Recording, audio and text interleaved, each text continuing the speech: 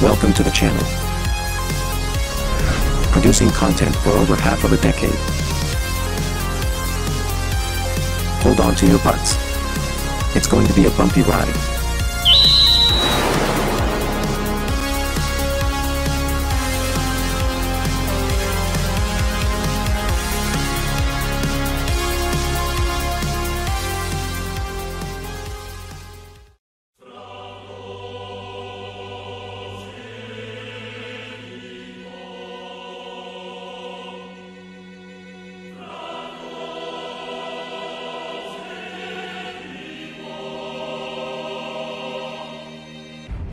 Hello everyone, and welcome back to Reading the Room.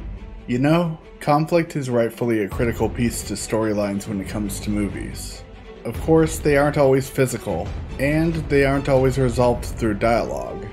Though rare, some conflicts are never resolved, which is okay for the filmmakers to utilize, if it means their vision is better realized that way, and that it feels natural. It isn't always an exact science how the conflict is presented, but it does need to exist in order to form everything important throughout the movie. This includes relationships, rivalries, and rising stakes to build tension throughout the runtime. Today, I'd like to explore and discuss the lightsaber battles from the Star Wars prequels, break down some of the unique aspects surrounding them, and ultimately explain how important they were. Not only to engage the audience, but to drive home the story between rivals and enemies that more often than not result in a resolution to complete that story.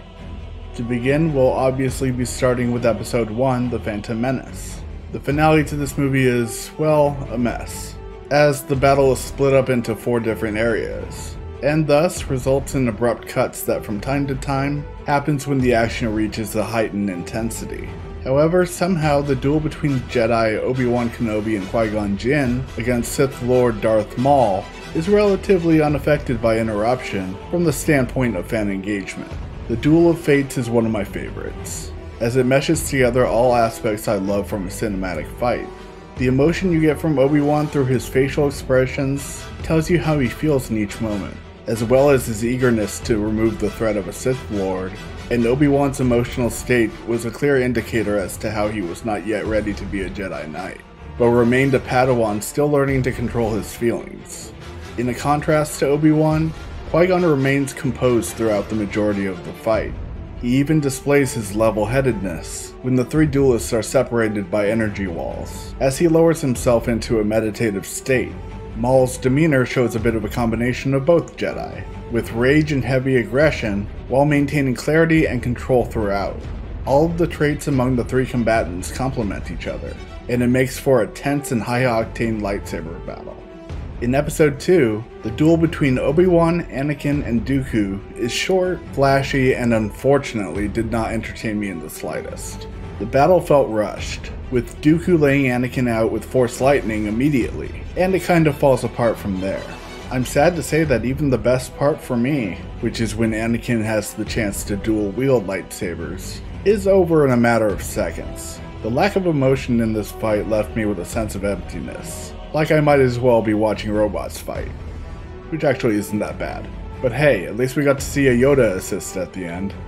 Episode 3, which is widely considered to be the best of the prequel trilogy, has a strong final fight between the mentor and student, as Obi-Wan butts heads with Anakin following the betrayal of all betrayals. In almost every way, this conflict excels well beyond the duel in Attack of the Clones, as it should.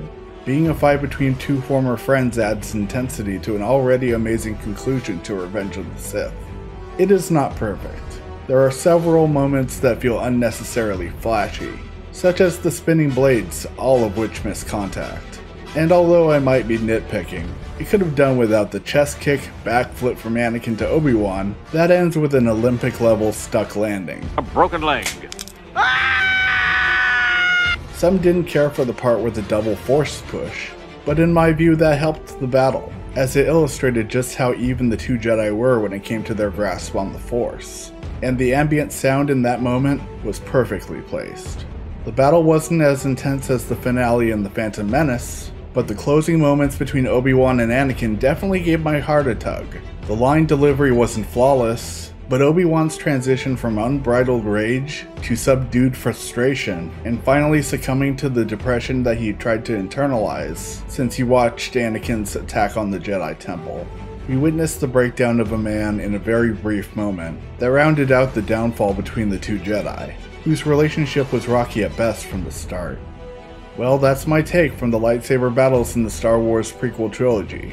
What did you think of this episode of Reading the Room? Let me know in the comments. Share this video with friends and family. Don't forget to hit the like button, and I'll see you all in the next video.